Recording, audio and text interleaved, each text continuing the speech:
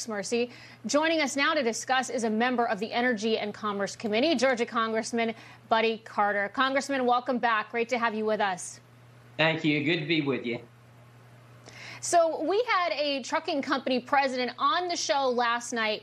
He tells us it's $1,000 right now to fill up one of his rigs. You know, obviously they can't cut back on their trips just because diesel costs are skyrocketing.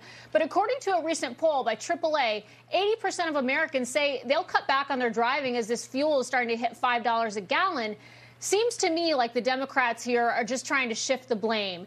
What do you expect to come out of your committee hearing on April 6th?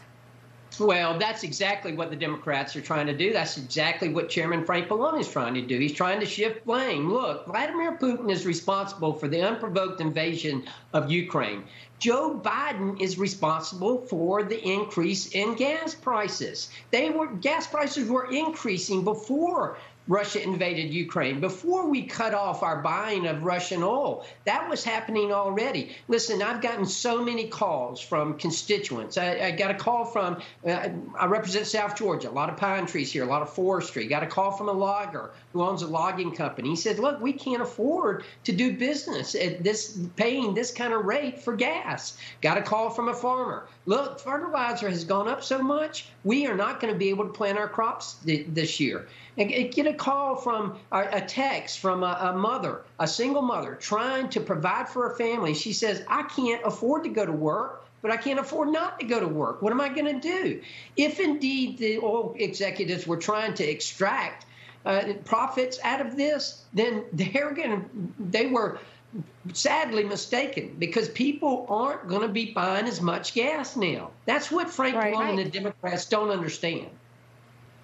Well, they want you to buy an electric vehicle, Congressman, if you haven't gotten the memo already. For $50K, right? I mean, but let me ask you, the White House spin machine, it has been working overtime on this narrative, okay? So President Joe Biden actually caught some heat for sharing a chart with incorrect data to accuse energy firms of padding their profits at the expense of hard-working Americans. So basically making these oil companies the villain. And in particularly, they made this cringe move of the White House starting hashtag Putin price hike and then using TikTok influencers to advance their message. These people that probably know nothing about energy policy. What do you make of this desperate need to make the oil companies the villain and then blame Putin and then empower the really silly TikTok influencers?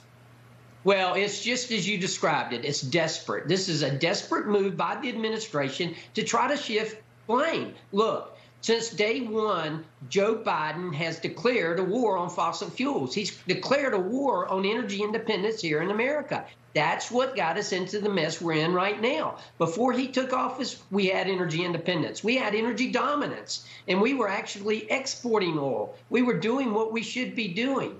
And yet, when he took office, he ended all that because, as you alluded to, he wants us to buy a $60,000, a $50,000, $60,000 electric vehicle. Listen, the Democrats, they are loving this. This is exactly what they want, is high gas prices, because they want you to go and buy an electric vehicle. It is ridiculous. And look, the American people aren't stupid. They understand what's going on here. This is a direct result of the policies.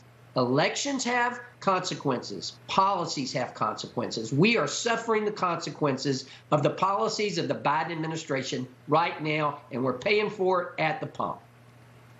Yeah, that's right. And, you know, yesterday I know that the House voted to end normal trade relations with Russia and with Belarus, paving the way for Joe Biden to introduce higher tariffs on Russian imports by suspending Russia's participation in the World Trade Organization. Now, the bill passed the House with overwhelming bipartisan support. It's expected to easily clear the Senate. Tell us why you believe this is the right next step. Well, it is the right next step because, let's face it, Russia is nothing more than a gas station masquerading as a country. You hit them where it hurts them, and that is in their oil and gas sector. That's what's going to get their attention. That's what's getting their attention now. We need to be very careful here. We need to make sure that they don't go to China. And all of a sudden, we've got this relationship between China and Russia. That's something we have to be very careful about. But we are hitting them where it hurts. When you hit them with the oil and gas sector, that's when you get Vladimir Putin's attention. That's when you hurt the Russian economy.